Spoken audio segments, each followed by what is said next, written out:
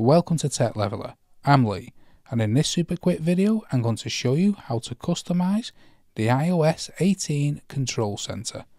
So to bring up the control center, swipe down from the top right hand corner. Now to add things, you can press and hold anywhere in a blank space, and this will bring up where you can add things. However, we'll come out of that in a moment.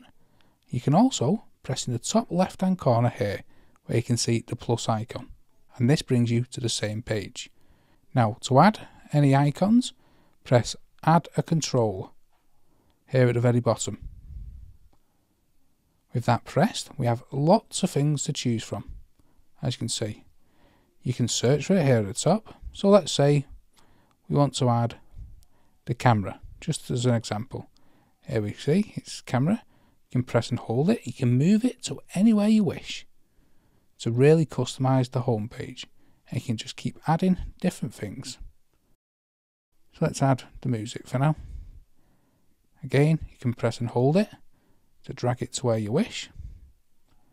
If you ever want to delete anything, you press the minus sign at the top left hand corner like that, and you can add or take away anything from the control center as you wish.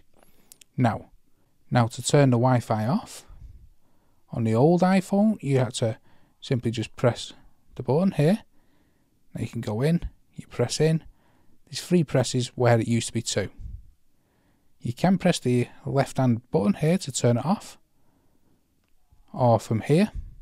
However, some people don't like how you have to go in with 3 taps. Personally, I don't mind it.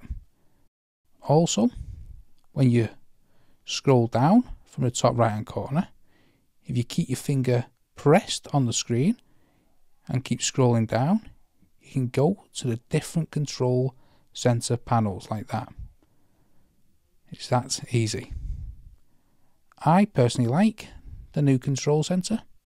You can even turn off your iPhone from the control center here in the top right hand corner. See it?